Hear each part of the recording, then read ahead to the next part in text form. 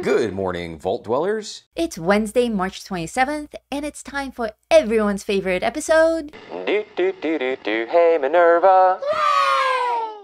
Hey there, it's Minerva. Tommy and I are about to pack up here at Crater and move on to our next destination, but before we do, I want to get this video out to you that tells you where I'll be next, when I'll be there, and what plans I'll be selling.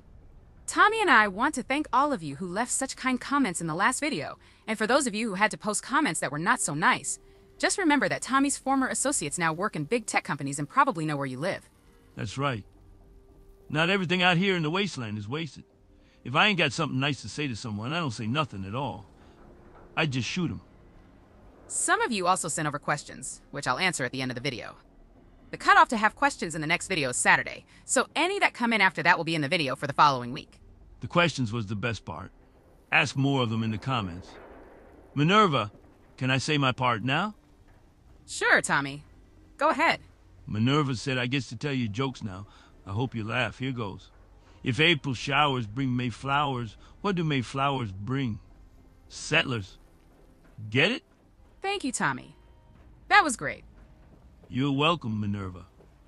The plans that I sell are near perfect copies of plans I've encountered in my travels. You don't have to complete any quests, have any alignment with a faction, or even pay full price. So although you could get these somewhere else, why would you? My plans work just as well, and cost 25% less, so come shop with me instead of those other vendors. Today is Wednesday, March 27th, and I'll be on my way to Fort Atlas in a couple of hours. It'll take me a few days to arrive there, but I'll be set up and ready to go by noon Eastern Time on Monday, April 1st, staying until Wednesday, April 3rd. You can find me next to the road, just outside the entrance. I like that spot because the Brotherhood of Steel can keep me safe from any raiders or ghouls or scorched, and it's easy for you adventurer types to find me. Then what am I here for? I keep you safe too. Of course you do, Tommy. Where would I be without you? When those horny Mirelurks attacked us by the Pioneer Scout Camp, I thought for sure one of the kings was going to take me away to his lair and make me his queen, but you rushed right in and put your fist through his shell. It was almost romantic. Oh, shucks, Minerva. I knew this guy in New Reno once, and the last thing he said to me was that I should do the right thing. Actually, maybe that wasn't the last thing. I think the last thing he said to me was, please make it quick, but that didn't make no sense. Anyway, Tommy won't never let nothing hurt you. Let's move on to next week's plans. I have 2 items in the armor category, one of which is what I think you would call game-changing. That's the Chinese stealth armor. This little marvel of technology is a jumpsuit with embedded stealth camouflage, sort of like wearing stealth boy pajamas. You won't be completely invisible, but you'll be close enough to invisible that you're practically invisible. Unless you sneeze or fart or fire a 50 cal like Oscap does, no one's gonna know you're there. Unlike other stealth mods you can get from armor that might make you invisible while stationary, Chinese stealth armor keeps you invisible while moving. It also provides up to 140 points of damage and energy resistance, protection from waterborne diseases, and a whopping 1,000 points of radiation resistance, which amounts to a 98% reduction in absorbed radiation. The radiation resistance is equal to that of a hazmat suit, but unlike one of those tinfoil monstrosities, you can actually survive a fight in Chinese stealth armor. You can also just sneak around if that's your deal. The Chinese stealth armor only weighs 5 pounds, so it's the kind of thing you can just keep in your inventory if you think you'll ever need to go into a blast zone and actually get into a fight. I'm also selling the plan for the Chinese stealth armor helmet, but it's just for looks. You can get the armor plans for 3,000 gold and the helmet plans for 1,238 gold. In the weapons category, I'm selling plans for the gauntlet. This is a legendary melee weapon that looks like a power fist with a circular saw blade mounted across the knuckles. This isn't just for looks. It's the bladed mod, installed by default, which is an actual rotating circular saw that will cut your enemies to ribbons if you get close enough. You know, that reminds me of a story. This one time I was drunk on Wendigo Sweat Hooch and playing cards with some blood eagles. I didn't have no caps, but I had these extra 5 toes on my foot. I was sure I was going to win, so I started betting body parts. Imagine my surprise when I didn't win. And before I could say anything, one of them blood eagles tried to cut off the toes on my foot with one of them gauntlet things. I grabbed him by the neck and told him no. And by no, I mean I killed him and his buddies and took all their caps. Tommy dear, we talked about this. You're going to scare away the customers. You're supposed to be the sweet cuddly ghoul, remember? Right. Sorry, Minerva. It won't happen again. The gauntlet is a medium-speed melee weapon that will do up to 50 points of damage plus bonus damage as 10% of your strength, and it will cause enemies to bleed for 5 seconds. Crafting it uses legendary modules, so it will have 1 or more random legendary attributes as well. Depending on how lucky you are, you might be able to build one of these to even be deserving of the legendary title. There's a mod for it out in the wasteland that changes its default bladed mod out for a set of shock pads, replacing bleed damage with energy damage. This is a loose mod, which means it can't be crafted, so I unfortunately have never been able to copy plans for it. Some say it doesn't even exist, but who knows? If you've seen it, let us know in the comments. The Gauntlet plan is available for only 188 gold. That's only 20 gold per toe. Next week I'll have a bunch of plans for weapon and armor mods. The first one is the unfortunately named Secret Service Jetpack Armor. Although that sounds like it's armor, it's not. It's a mod that allows you to put a jetpack on your Secret Service armor chest piece, which means you'll have to know that plan as well. I was selling it a couple weeks ago, and if you don't already have it, I'll be selling it again after Fort Atlas, when I do my big sale at White Spring the week after next. Most jetpacks are only available for power armor, but the Secret Service armor and the Brotherhood Recon armor are special and let you use jetpacks too. A jetpack allows you to propel yourself up into the air, sometimes quite high, and stay there for as long as you have action points. In Noodle's opinion, it's a mandatory addition to your armor, especially when combined with the marsupial mutation. Jetpacks let you get up above enemies and attack from an elevated position, which always gives you an advantage. And since this plan literally makes you harder to kill, it's not cheap. You can have it for 1,500 gold. I have two other mods for Secret Service armor. One shows you how to add pockets to your chest piece, and the other shows you how to add them to your arms and legs. The chest mod gives you an additional 10 pounds of carry weight, and the limb mod gives you an additional 5 pounds per limb. If you have a complete set of armor, that's 30 extra pounds of stuff you can carry about. Each of them is available for only 188 gold. Next week I'll also be selling two mods for the Warglaive. This is a two-handed melee weapon that's both slow and heavy, but these mods give it a little extra kick.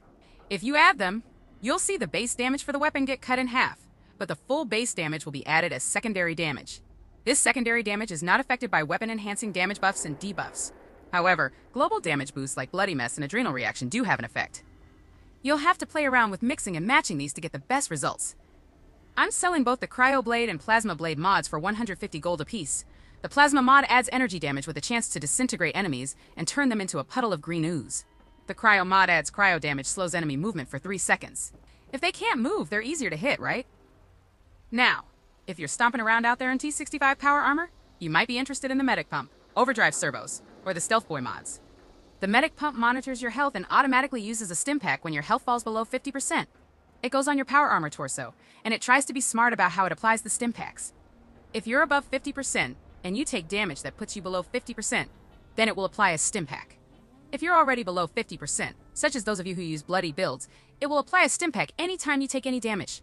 Depending on your playstyle, that may or may not be what you're after. However, that doesn't matter to me, and I'm happy to sell you the plan for 188 gold. Overdrive servos go on your power armor's legs and increase your sprint speed. Nothing is free though, so you'll spend more action points to do it. It's important to note that the maximum boost speed for sprinting is capped at 20%, so a perk card like Squad Maneuvers or a mutation like Speed Demon won't do much when combined with this mod. That plan is only 563 gold, and you better buy it quick before someone runs off with it. Haha, he goes on the legs and they're gonna run off. That was funny. Also available for 563 gold is the Stealth Boy mod. This goes onto your power armor torso and casts an invisibility effect like the Stealth Boy whenever you crouch. It won't make you completely invisible, but it will make you very hard to detect. I've never really thought of power armor being stealthy, but certainly if you combine it with the Escape Artist perk card, you'll have a much easier time slipping out of fights if you find that you're in over your head, as they say. Now, whether you're in T65 or not, I'm also selling the Hellfire prototype paint job. This can be applied to any power armor and will give you a very devilish appearance, sure to scare the wits out of anyone who sees you coming. It's available for 1,500 gold, which might sound expensive until you consider just how many suits of power armor you can apply it to. It's a good deal. This paint was only available as a reward during a specific gameplay mode that has since been discontinued.